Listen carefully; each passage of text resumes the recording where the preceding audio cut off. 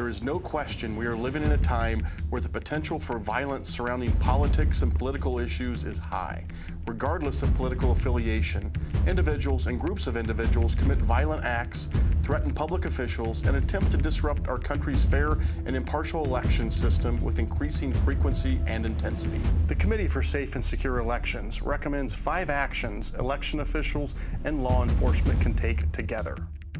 1. Meet with counterparts and other stakeholders. Sometimes a simple phone call can make the difference between success and failure. 2. Share experiences, contact information, election details, and expectations.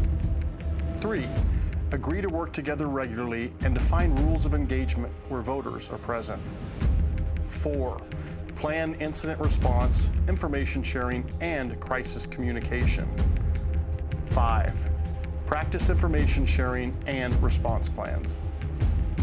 Threats to our election workers can disrupt our safe and secure elections, which are vital to all of our democratic processes.